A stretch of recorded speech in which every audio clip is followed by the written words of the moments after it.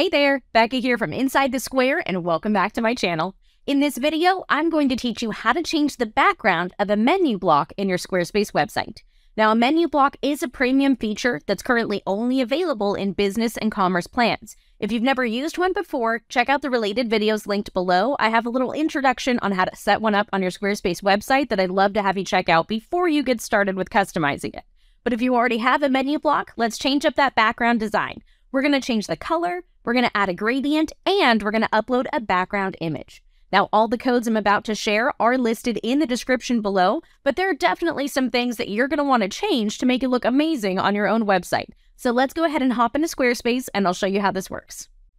So here we are in my Squarespace website, and I am using version 7.1, but a menu block is available in older versions of Squarespace. So if you're still using version 7, this tutorial will still work for you. And one last reminder, this menu block is a premium feature for business or commerce plans. Now I'm going to go ahead and hop into edit mode here. I'll select add block in this Fluid Engine section. I'll type in menu and we'll grab a menu block to work with.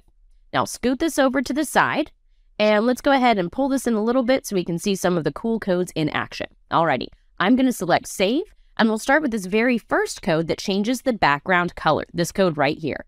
I'm going to navigate to design and then scroll down to custom CSS. Now I'm going to copy this code and paste it right here, and you'll notice immediately the background color changes to pink. I also added an extra line to increase the padding. This is the distance between the text and the edge of this menu block. If I remove that line, that text is going to be really close to the border or the edge of the menu block, so I thought we should add a little bit of padding to help it stand out. Now instead of the word pink, you can change this to a hex color code if you'd like to. This is one of my favorite light blues that you'll see on my website here. Super easy to adjust that. Any color code or web-saved color name will work. Now next up, let's create a linear gradient. Instead of saying background and then listing a specific color, we're going to create a gradient that fades yellow to red from left to right. So I'll copy this code right here, paste it here in my custom CSS, and now we have a gradient for our menu.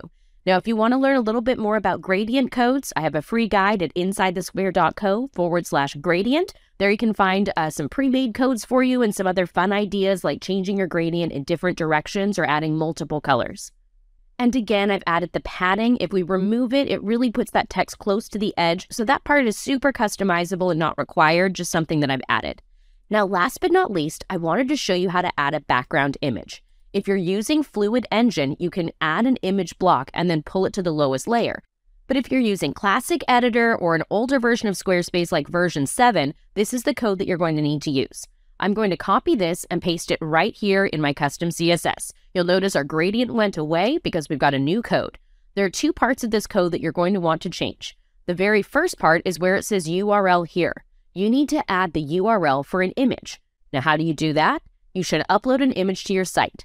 Select Manage Custom Files, and you can drag an image from your computer and drop it right here to have it hosted on your Squarespace site. I recommend doing this instead of linking to an external image, so this image is going to load with all of your site content. Now I'm going to click on this image, and I'll remove the text that says URL here. There we go. And now we have this awesome mountain image in the background of our menu. Pretty cool, right? Now I have this set to cover, and I want to show you, this is the other part you might want to change. Cover is going to make sure that that image will cover the menu while keeping that image in proportion.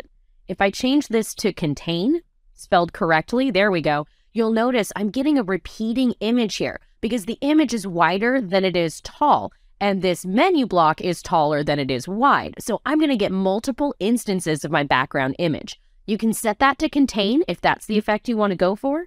But I think cover is a great way to keep that image in proportion, but to make sure the entire menu block is covered.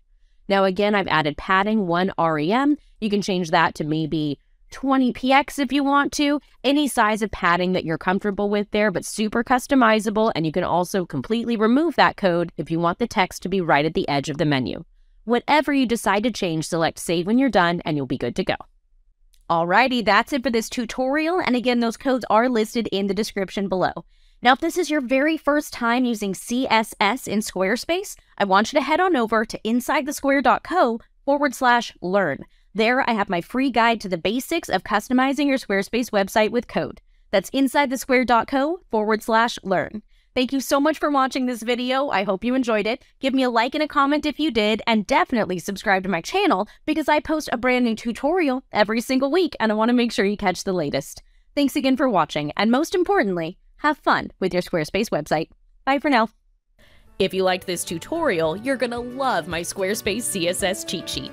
I put all of my custom codes and pro tips inside one gigantic PDF, available now at insidethesquare.co/CSS. That's insidethesquare.co/CSS.